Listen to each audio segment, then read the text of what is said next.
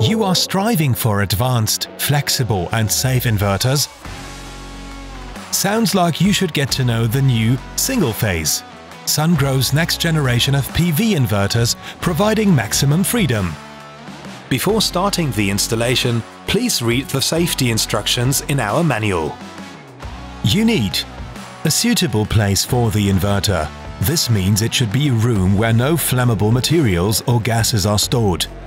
The wall must be fireproof and able to bear the weight of 40 kg. Furthermore, the inverter should not be exposed to direct sunlight, rain or snow. All screws and plugs required for the installation are already included in the delivery. You only need your own tools like screwdrivers. And off we go! Luckily, you don't need a spirit level. Sungrow has it integrated in the mounting plate. Before you start drilling, you should make sure that there are no wires running through the wall that you could damage. Take your drill with the 10mm drill bit and drill at least 70mm deep into the wall at the marked points. The dowels for mounting the inverter on the wall are included in the delivery. You will also need a cordless screwdriver for attaching the mounting plate. The required screws are part of the delivery. For the lift-out protection, you need a cross screwdriver to fix the two M4 fixing screws and washers. Before the inverter can be connected, the AC home circuit breaker must be disconnected, the cables must be de-energized and in perfect condition. Before installation, make sure by measuring that the cables are really voltage-free. You will find all cable requirements and wire sizes in our manual. Furthermore, you have to set the DC switch at the bottom of the inverter to off. Now let's connect the inverter to ground. There is a grounding terminal at the bottom of the inverter. Connect it to the general grounding of the house. We start with the AC plug. Because of our handy plugs, you don't have to open the inverter for installation. Simply pull the cable through the individual components and fix them with 3 simple clicks, completely screw-free. Make sure that all cables are fixed to the respective terminals. When all cables are in place, push the terminal strip into the housing of the plug.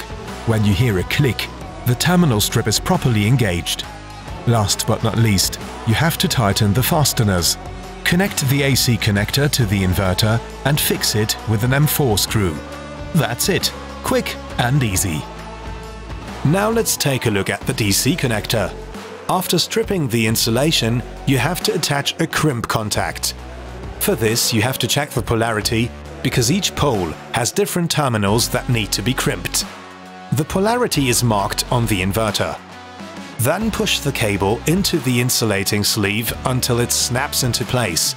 Screw it, and that's it. Check again that the polarity corresponds to the imprint. The finished plugs only fit to the appropriate connections. The amount of DC inputs varies depending on the power range of the inverter. In the next step, we will connect the energy meter to the communication port of the inverter. Remove approximately 4 to 5 centimeters of the cable sheath of the communication cables. Then strip approximately 7 to 10 millimeters off the inner cables. If necessary, you may have to fit the cables with end sleeves before you push them into the plug. At the left side of the inverter, you will find a table with information about which cable has to be plugged into which port. The smart meter is connected to the ports A2 and B2. The other end of the cable needs to be connected to the smart meter itself. Mount the meter to a DIN rail and connect the communication cable RS485A to pin 2 and RS485B to pin 5. Plug it in, screw it, and fix it with an M4 screw. For commissioning, you have to connect the new YNet module. It combines Ethernet and Wi-Fi in one port and is part of the delivery scope. If you want to use Ethernet, simply unscrew the swivel nut from the YNet S and thread the network cable through it. Insert the RJ45 plug into the plug connector until you hear a click. Screw everything together and plug the device in. If you want to use Wi-Fi, it's even easier. Simply connect the module to the inverter. That's it. The installation is done. Now it's time for commissioning. First, you have to set the DC switch of the inverter to the on position to connect the inverter to the PV generator. Next, you have to switch on the AC circuit breaker. A look at the LED light tells you if everything works properly. If the light shines continuously blue, the inverter is ready for use. If this is not the case, please refer to the manual where you will find a breakdown of the different light signals. When connected, the YNet module takes some minutes to fully boot. To finalize the setup, you need to download the iSolar Cloud app. You may find a detailed commissioning video on our YouTube channel.